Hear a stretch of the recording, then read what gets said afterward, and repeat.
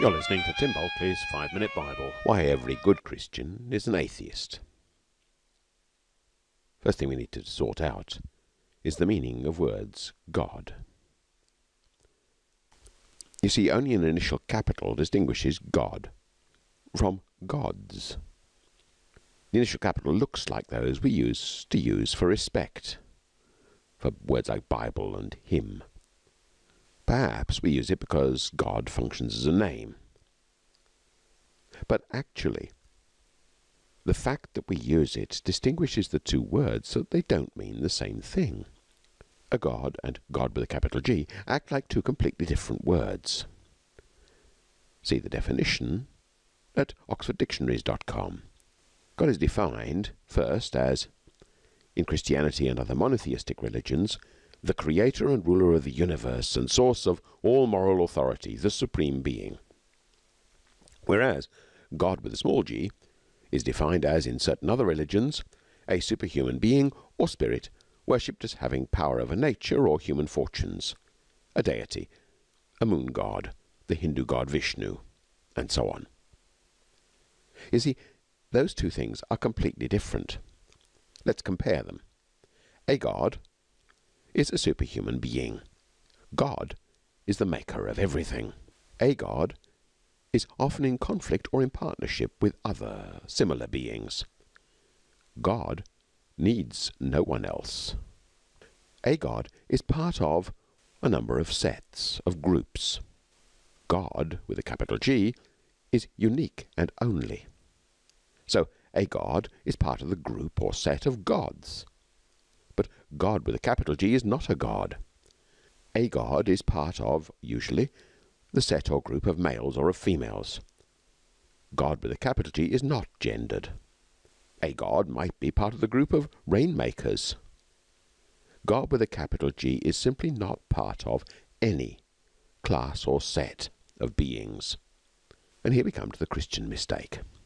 You see, there are a number of useful descriptions or names of God, because to talk about the one who made everything is really difficult, because to talk realistically about God is nearly impossible without using pictures which are only partially true. The problem is that we often take those pictures or names that are partially true and think they actually describe God, that we've kind of pocketed God, put him neatly in a box, rather than merely pointing towards what God is like. It's particularly dangerous with the two names Father and Lord, because when we take them and we use them so exclusively, we risk thinking that God is merely a male God with a small g, part of the class or group of beings who are male, not God with a capital G, part of no class or group of beings, unique. This is balanced by an equal and opposite atheist mistake. The atheist mistake is also to equate God with a God with a small g, but to do it quite obviously. You don't believe, they say, in Zeus or Asherah or, and they list a whole load of others. Well, I just don't believe in one more God than you don't believe in. I don't believe in Yahweh either. No, this I just believe in one less God doesn't work, because God does not equal God with a capital G. There are some clues to this not a God in the Bible, but sometimes the Bible actually makes it difficult for us. You see, sometimes God is mentioned as being among the gods, because, particularly in the Old Testament, the picture is being taken up of the head god of a pantheon. And we're being told that this is a bit like what Yahweh is like. So in Psalm 82, verse 1, God has taken his place in the divine council. In the midst of the gods he holds judgment. It's a picture. As a picture, it's partly true. God is a bit like. But this is not an accurate description of what God is like. It doesn't capture the fullness of God. It's an image, no more. Picture language is always helpful. Well, it can be helpful, but it's always dangerous. The other approach, though, which in the Bible which does help us much more, is that the gods are nothing. For example, in Isaiah 44, verse 6 and following, a classic place.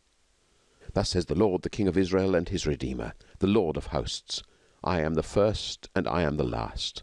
Besides me there is no God. Who is like me? Let them proclaim it. Let them declare and set it forth before me. Who has announced from of old the things to come? Let them tell us what is yet to be. Do not fear or be afraid. Have I not told you from of old and declared it? You are my witnesses. Is there any God besides me? There is no other rock. I know not one. Notice the use of lots of pictures there, including rock, Redeemer, King.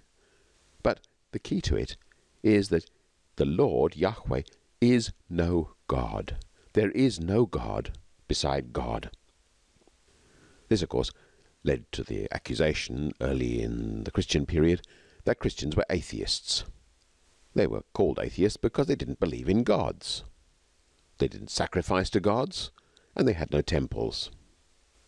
Of course, Christians tried to turn the charge around, and many of the early Christians claimed that since the gods had no existence or were demons, only God existed, and therefore polytheists were real atheists.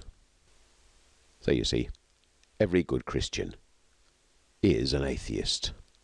Every good Christian believes in no gods, not one, only the maker of all. Bye for now.